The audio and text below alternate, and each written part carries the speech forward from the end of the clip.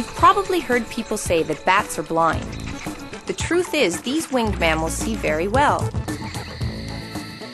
But to catch bugs in the dark, they need some extra help.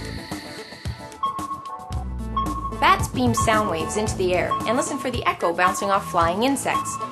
This is called echolocation, and it tells bats exactly where to find their bug buffet. Every night, bats consume about half their body weight in insects. That would be like me eating 7 bags of apples a day. Because bats are good bug catchers, they're really helpful to have around. If there's no natural habitat nearby, then you can give them a home by building a bat box. And that's just a start. When you go to hww.ca, you'll learn more about bats and get ideas on how to help protect Canada's wildlife. That's hww.ca.